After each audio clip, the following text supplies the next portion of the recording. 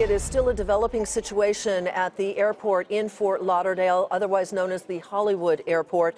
13 people were shot. 5 of those people are dead as a result of the shooting that occurred in the baggage claim area in Terminal Number 2. The alleged shooter is in custody, and NBC has identified him as Esteban Santiago, 26 years old.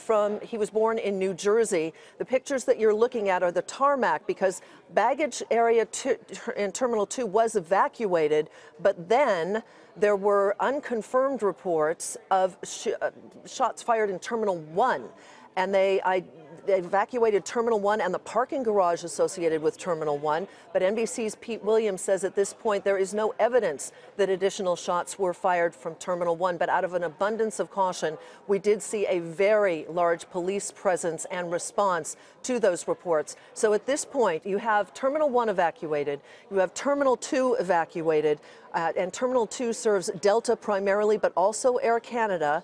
They have both been evacuated. There is a ground stop earlier for the Fort Lauderdale airport. Incoming flights that were within 50 miles were allowed to land. However, additional flights that were airborne and further away from 50 miles are being diverted to other airports in the area, most notably Miami. A very tense situation there, and 13 people were shot, 5 of them dead. Esteban Santiago is in custody. The reports are that he was not fired upon by police, that he threw his weapon down, which is reportedly a 9mm pistol, and laid on the floor and surrendered. The reports also were he had multiple clips, and he stopped to reload those clips as he fired on people in the terminal baggage claim area of Terminal 2.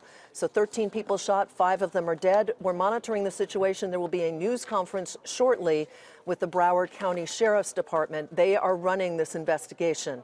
The TSA has tweeted various things, but they are not in charge of the situation there. It's the Broward County Sheriff's Department. You're looking at a live picture there from our affiliate. Bill, I'll send it back to you.